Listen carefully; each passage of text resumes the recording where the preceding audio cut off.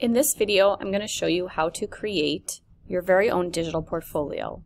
In every art class, you're going to be required to maintain a digital portfolio in Schoology, and this will stay with you throughout all your 4 years of high school. It's a great way to document your art, go back and see your art, and you can also send links of this portfolio out for college applications or scholarship opportunities. Since it's with you all 4 years, it is not tied to any particular class.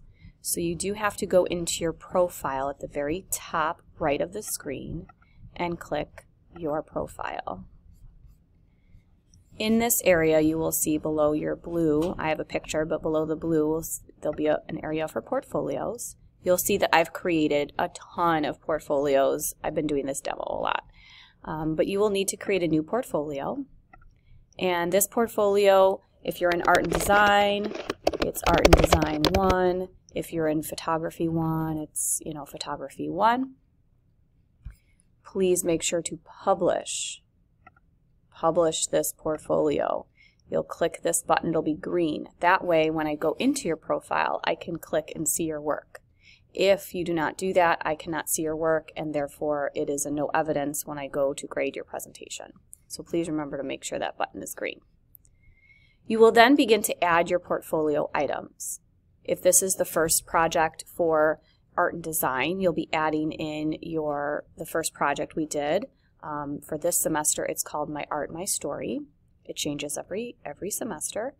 If you're in photography, we are putting our Looking versus Seeing project in here.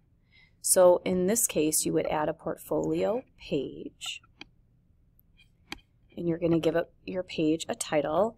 In this case, I'm going to call this My Art, My Story, but you can also title it anything else that you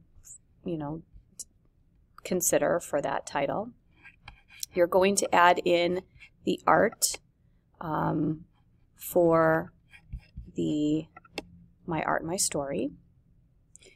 What I had to do here is I noticed I had a max file type, so I had to take a screenshot of it for the cover image.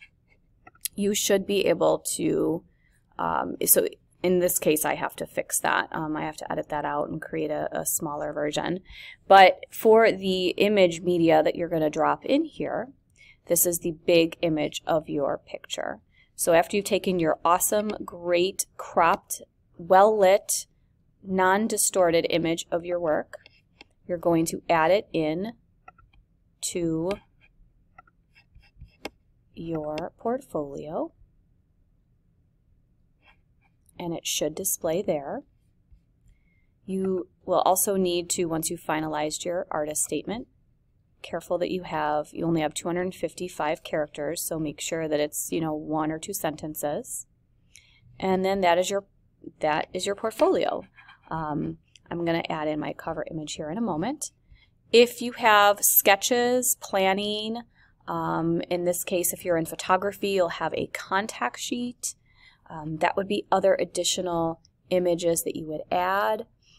If you used reference photos or reference images, I would include them there as well so you can see the whole process of the work. So I took a screenshot of this picture to create a smaller file size to add to that cover image. It is really a lot nicer to have a cover image because when you go back to your portfolios, it'll show up here. And it is expected that you have your cover image, your description or your artist statement, a nice large image of your work here, as well as any sketches or reference image planning also in here to receive an advanced grade on the way that you present your work. That also includes having a cropped, well-lit photo of your work as well. If you have any issues or if you run into any file problems, see me in class so we can work this out. As you work through the semester, you will add in additional portfolio pages to your art and design or your photography portfolio. and you will fill this up and it will be awesome and amazing, and you can show your work off to any of your teachers, parents, friends. So I look forward to seeing your work.